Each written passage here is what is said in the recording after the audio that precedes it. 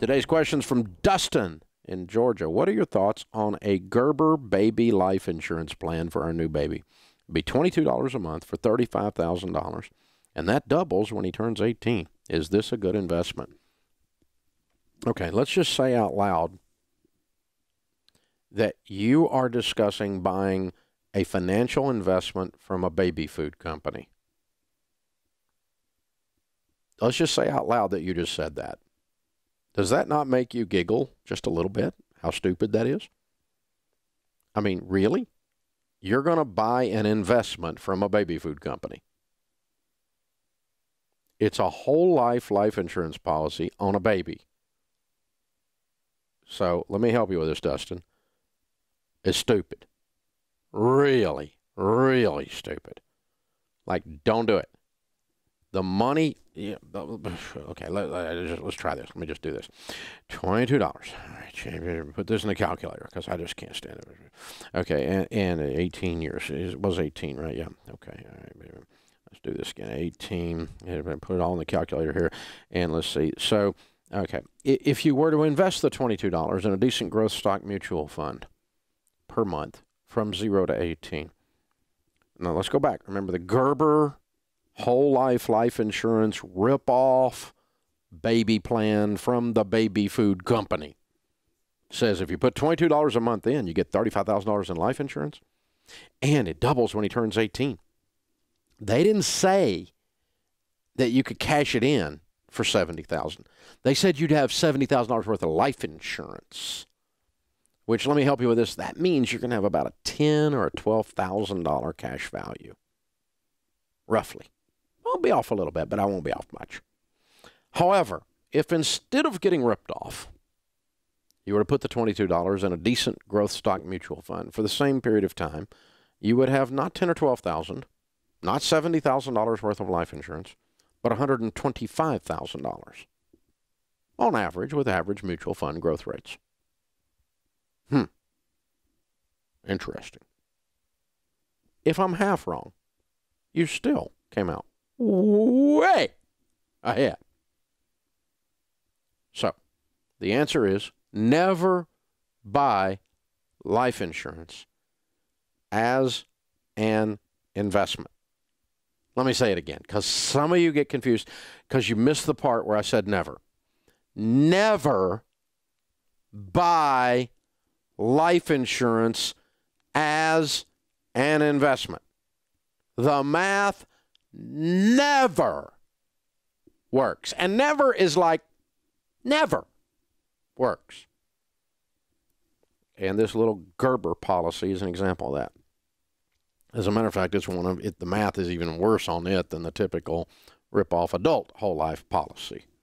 I mean, you can get ripped off by Prudential. You could get ripped off by New York Life. You could get ripped off by Northwestern Mutual. You could get ripped off by a lot of these whole life companies if you want to.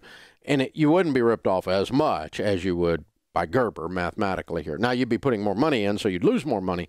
But mathematically, percentage-wise, the $22 will turn into more than it would have if you'd put it with those other companies. But, it, sucks still sucks. At the end of the day, it's just a matter of how bad something sucks. And this is all bad. Never use life insurance as an investment vehicle. It never works for you. It always comes out better if you do your investing in an investment. Yeah, that's why they call it that. And if you need life insurance, just buy some inexpensive life insurance that is life insurance only, like term life insurance, in other words. And that's what I have done for 30-something years.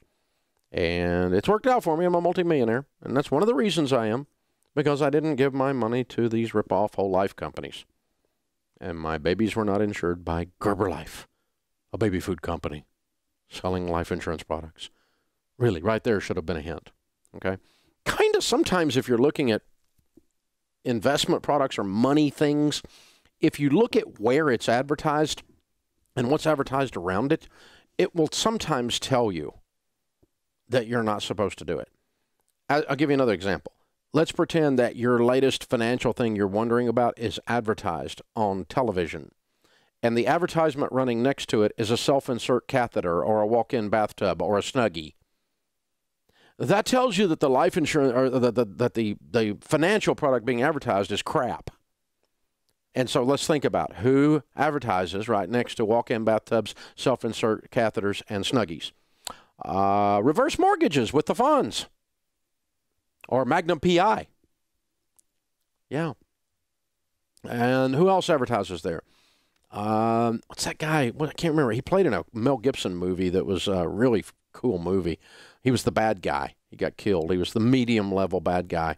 But he does the gold coins thing, you know, with the bad teeth guy. Yeah. He's got like caps on his caps. Can't think of it. He's an actor, but he does the gold coins event. He does the gold coins. So gold coins is right in there. Yeah, it fits right in the mix here. What else is advertised there? Oh, we'll get you out of your income taxes for free.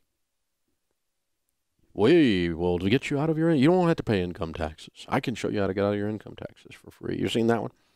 Is the IRS hounding you? You seen those ads? What are they advertised? Right next to Snuggie, right next to a self-insert catheter, and right next to the walk-in bathtubs. So that tells you right there the quality of your financial products. And, you know, Gerber Life is right there in that same bunch of people, in that same neighborhood. No, they're not advertising on the cable TV, but think about it. I mean, what are they doing? It's a baby food company. Please. Please, really. I mean, you buy your car there, too? I mean, I got a car. I got a Gerber Life car. I got a Gerber Life blue jeans. Really? I mean, you just don't think of them that way, do you? I mean, I don't think the baby food's bad, but maybe they should have stuck to that. Here's the trick. They probably make more on the life insurance. It's really profitable because it's crap. Oh, it's really profitable because it's crap. So here's the thing. No, we don't do Gerber life insurance. We don't do any life insurance that is an investment. Because here's the deal. One more time, let's walk through it. $100 a month going out the door for whole life insurance for those of you that are an adult. Now, we did $22 a month here and showed you how bad it was a minute ago. You can buy the same amount of term life insurance for about $5 a month that you could spend $100 on for whole life. That means $95 is going into the quote-unquote investment side to build up your cash value, which has an average rate of return with whole life of 1.2%, on universal life of 4.2%, and on variable life 7.3% after fees. These are outside studies that I'm quoting that have absolutely nothing to do with you in the life insurance business. Now, they tell you all kinds of other rates, but that's the actual after fees rate of return that you can expect. And when you finally build up a cash value because you put $95 out of every 100 in there and you die, they pay the face amount. They pay the life insurance amount. What happened to your savings account? They keep it. It's the payday lender of the middle class, people. It's a piece of garbage. Stay away from cash value life insurance of any kind, investment life insurance of any kind. Never use that as an investment. Hey guys, thanks for watching. If you enjoyed this video, click the subscribe button to get the latest content and check out these other great clips from the show.